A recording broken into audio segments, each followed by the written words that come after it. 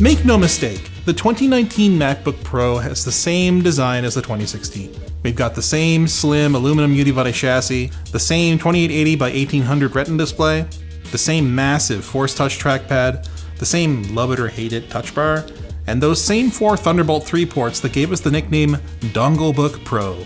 This, on the other hand, is my MacBook Pro. I bought it back in 2011 and it's been my daily driver ever since. It's obsolete now, but I haven't really had a reason to upgrade, because most of the improvements to date have come at some cost. Expandability, thermal performance, speed, even the keyboard's reliability. This generation looks no different, but let me tell you, looks can be deceiving. And if you're tired of being deceived, check out our sponsor. Father's Day is right around the corner, and if you're looking for a great gift idea, the fixed OBD2 sensor translates your car's problems and gives you cost estimates on repairs. Use offer code LTTDAD at the link below to save 25%.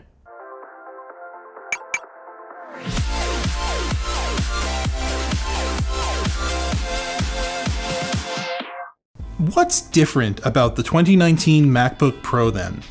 Well, we'll get into the one engineering change that actually surprised even me, and actually matters. But first, the change nobody is surprised about and didn't matter: the keyboard. This is Apple's 3rd design iteration on their low-profile butterfly switches in an attempt to keep dust and debris from breaking the stupid thing. But even Apple admits it's not trustworthy, because the 2019 MacBook Pro was actually listed in the Keyboard Service Program the day it dropped. That's when you know it's bad. To me, the keys themselves feel a little bit more spongy. And this isn't a bad thing, because it makes the travel feel a bit more pleasant and deeper than it otherwise might. It's a very subtle effect though, and it might just be my mind playing tricks on me. All I know is I've never been a fan of the feel of the butterfly switches, and I found typing on this one a touch more pleasant overall. But now it's time to dig a little deeper, because while our MacBook Pro 2019 may not be equipped with the best factory GPU option, as it's better for a number of reasons to use an eGPU, it is equipped with the highest end CPU Apple offers: the 8-core, 16-thread Core i9-9980HK, which has a claimed boost of up to 5 GHz and a base clock barely lower than its 6-core predecessor. Actually, before I move on, I just want to talk for a second about these boost clocks, because they're not boost clocks as we know them. They're actually what Intel calls thermal velocity boost. TLDR, what these numbers represent are boost clocks on top of boost clocks, only achievable under extremely strict thermal and power criteria, only while normal boost is active, and only on a single core. So when you're doing actual work, you'll probably never see the advertised numbers.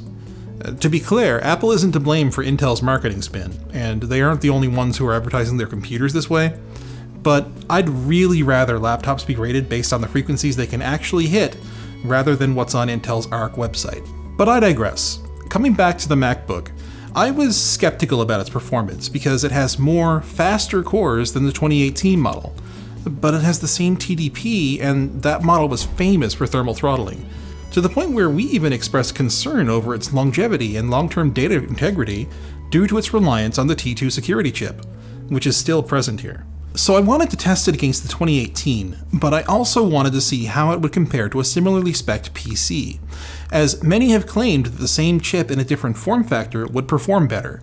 And in fact, we've shown that a MacBook can attain higher performance by placing it in our chiller box. Unfortunately, there are no PCs with this exact chip right now, but I did find the ROG Strix SCAR III, rocking the, quote, 4.8 GHz Core i9-9880H.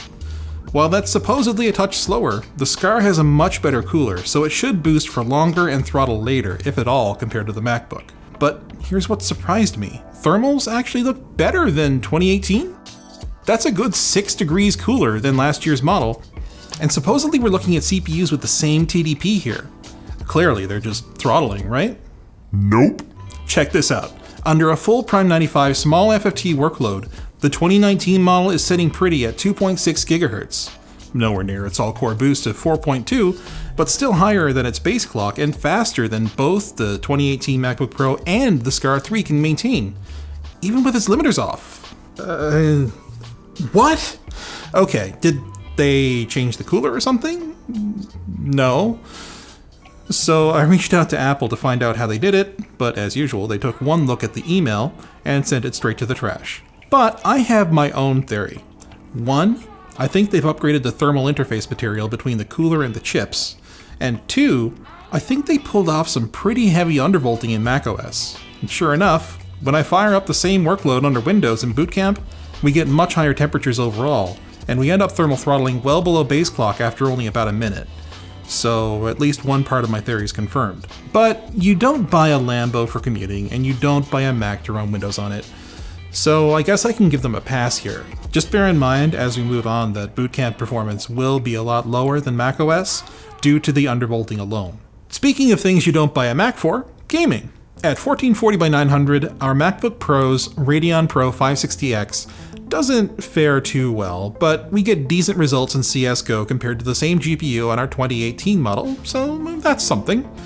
More importantly though, when we move on to productivity, holy crap, is that Cinebench score a 900-point gain over 2018 from 4 extra threads? That's nearly a 30% uplift and right on with the better cooled SCAR. Geekbench has us straight up murdering the SCAR in macOS, with the obvious exception of the GPU. But it's also worth noting the extra oomph the 2019 model's GPU gains over last year, even though it's the same GPU, hinting at that better TIM. Blender meanwhile sees a 35 to 40% improvement in performance, with the 2019 even beating the SCAR and shaving a whole 6 minutes off the classroom test over the 2018 MacBook Pro. V-Ray gives us a slightly more modest but still respectable improvement overall, right in line with the SCAR III. And finally, Luxmark gives us more of that delicious GPU performance uplift we've been seeing so much of. Content creators will be happy to know that Adobe Premiere also gets an improvement over the 2018, and Final Cut Pro 10 gets a bump too, saving nearly a minute in render time over 2018. Finally, for you devs out there, our Mozilla Firefox compile test. The 2019 is dominating here too, saving nearly 9 minutes over the 2018 model, and whether it's because of the toolchain or the more aggressive clocks in macOS, nearly as much over the SCAR III. Now, to be clear, there would be a significant performance uplift with a better cooler, but a MacBook is a complete package that doesn't change very often, and I really can't overstate how impressive these results are given the thermal performance of the previous generation. I'd personally prefer a lower thermal target with some headroom built in to let it turbo up a little bit more. But we're far from sustaining 100 degrees like last gen did. We've said before that Apple has some good engineers over there, and I think they've earned their pay this time around. As for whether or not it's going to replace my 2011, well, let's just say it's a strong contender. And you know what else is a strong contender? The Massdrop Control Keyboard features a solid CNC'd aluminum frame, a built-in switch plate, RGB lighting, QMK firmware for easy customizability, hot swappable key switches with support for Cherry MX, Kaiwa, or Halo switches, a floating key design, dual USB Type-C connectors, and a whopping 964-gram weight. Check it out today at drop.com. We're gonna have that linked in the video description. Thanks for watching, guys. If this video sucked, you know what to do, but if it was awesome, get subscribed, hit that like button, or check out the link to where to buy some of the stuff we featured in the video description.